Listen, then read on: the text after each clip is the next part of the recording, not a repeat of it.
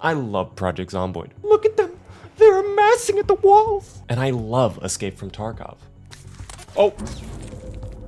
Okay, I'm dead. What if we combine those two games together? That's exactly what I did, using the Inventory Tetris mod, a mod which converts Project Zomboid's inventory system to that of Escape From Tarkov's, even going so far as to require you to search containers.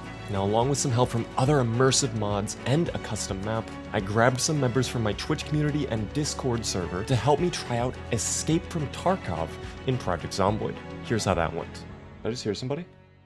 9mm rounds we'll take. 5.56 as well. Shit. Yeah, you better run. Blood for the blood god.